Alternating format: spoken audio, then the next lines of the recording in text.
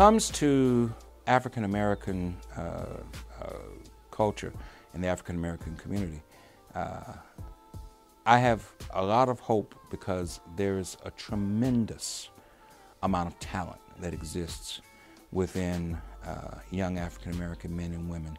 I am constantly blown away and amazed by the level of intelligence, academic acumen, drive that many of the young people here in this church possess. And I think that there is a lot that they can contribute to the next generation if they continue on the path that they're on.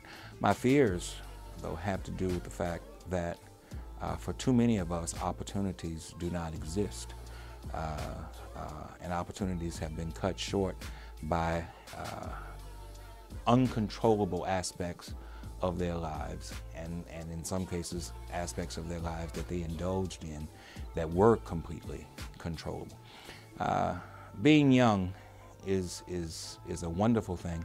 It's also a frightening thing because by virtue of the fact that you are young, you tend to make mistakes. You tend to exercise poor judgment. You tend to think that you can do things and get away with it, or do things that are bold that will not have any consequences. And more often than not, you're caught up in the consequences, and the consequences prove to be overwhelming. Too many of our young people are trying to make quick dollars by doing things that are illegal, immoral, risky.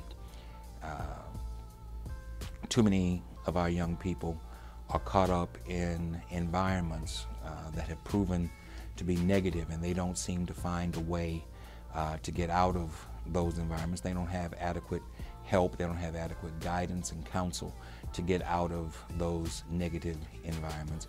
And the environment proves to be overwhelming, and they're caught up in it like a web, and they're carried under.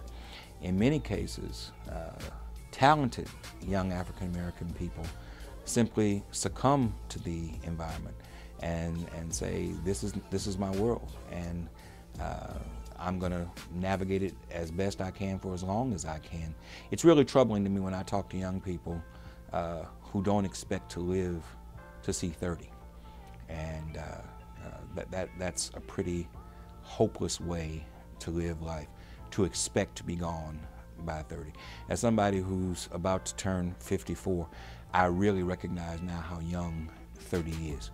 And to see people who don't have any real expectation of living to 30, let alone beyond 30, is very troubling to me. And these are not stupid people. These are people who simply have not been given the same opportunities to achieve and to succeed that others have been given.